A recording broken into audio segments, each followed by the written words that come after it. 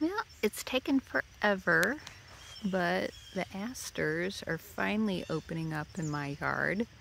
I've been working at so many people's gardens that their asters have been blooming for a while. I've been really jealous, but that's okay. Just giving the bees something to do now. I'm telling you, so these are New England asters. If you don't, you know, pinch and deadhead and whatever, you can get a lot of seed heads.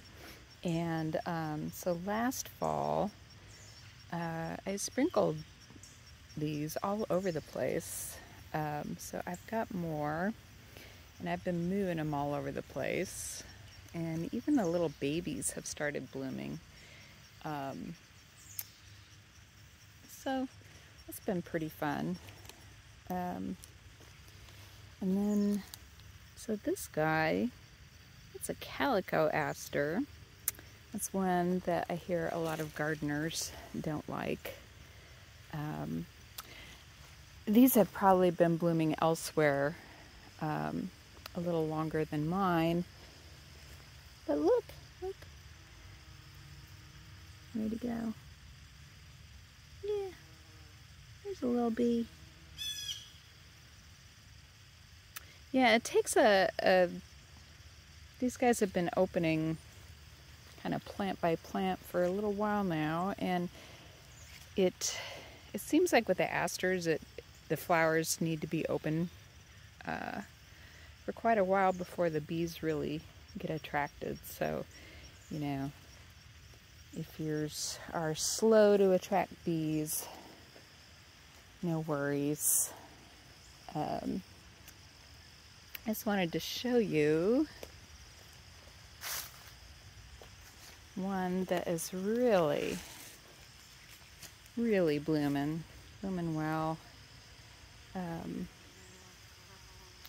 Anyway, it's kind of almost like a poor man's baby's breath, or maybe baby's breath is poor, I don't know. But anyway, this is native here in Indiana. Calico aster. Bees will thank you. There they are.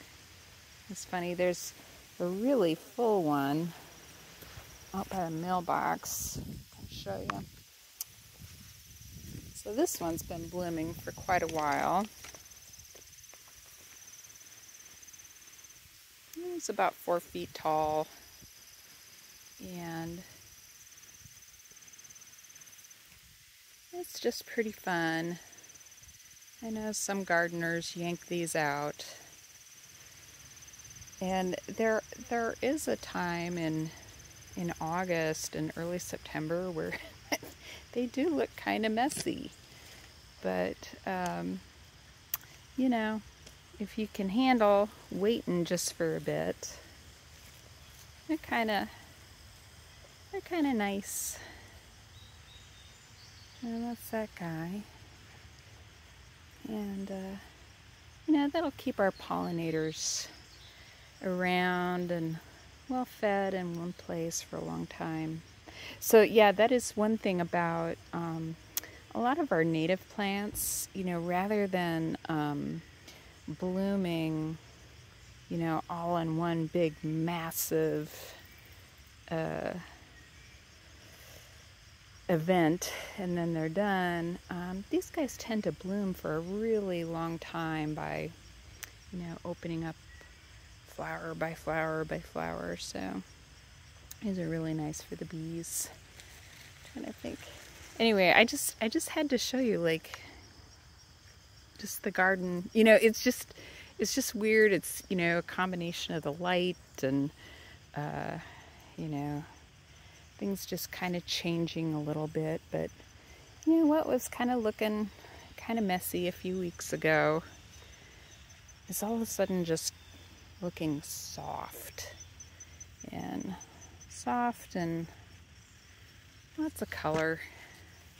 So anyway, just thought I'd share, and yeah, Have a great day.